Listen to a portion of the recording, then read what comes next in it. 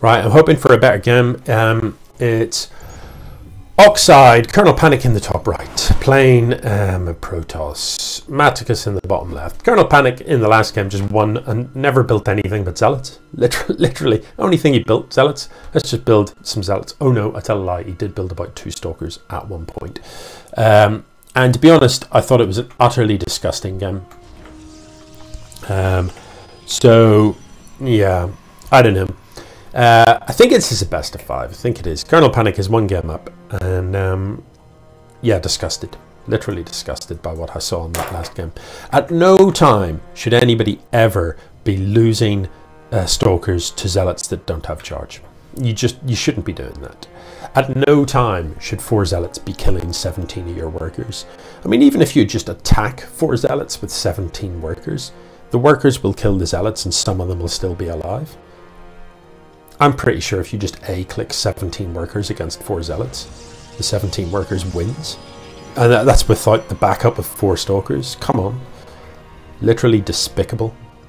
Anyway, this is a new game, and I'm going to withhold judgment. So Matticus comes in to have a look, and isn't going to see anything out of the ordinary. So even though this pylon is up, it's actually early. So, you know, normally that's something you look for. You go in and you see, oh, look, there isn't a second pylon in the base. The second pylon must be somewhere.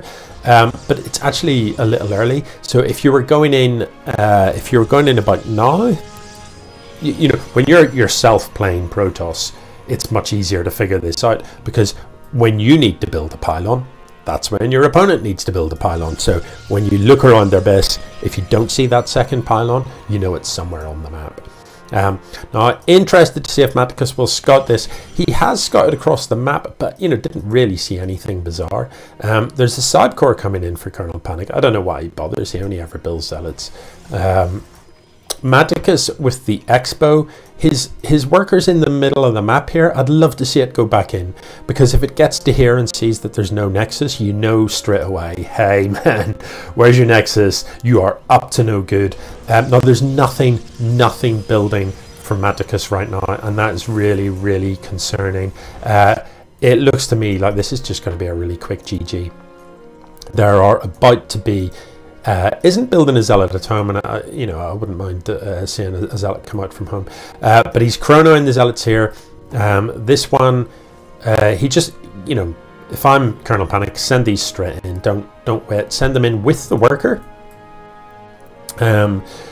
as well, and just get into your opponent's base. There's going to be a Stalker coming out, and you know, with the right micro, this 1 Stalker will beat these 3 Zealots if you pull the workers as well. Using the workers to surround your Stalker to body block. It'll really mess with the AI from the Zealots. They'll be trying to attack the Stalker because it's the thing attacking them.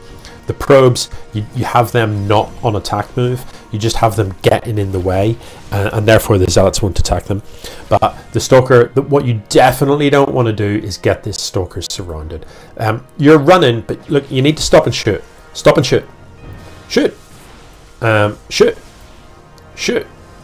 shoot. And he just needs to pull the workers. And the other thing he needs to do is continue building workers. That is overwhelmingly the most important thing you need to get going on here. He could also, it would do no harm to drop a cannon, since you've got the forge. Another Stalker is going to come out here. I don't like the rally because it's going to move towards these Zealots, and this could be bad. Needs to rally it over here. What? Shield batteries at this stage. You know, why didn't the shield batteries come down the moment you saw those Zealots arrive? Well, like, that was the time for it, and now the cannon comes down.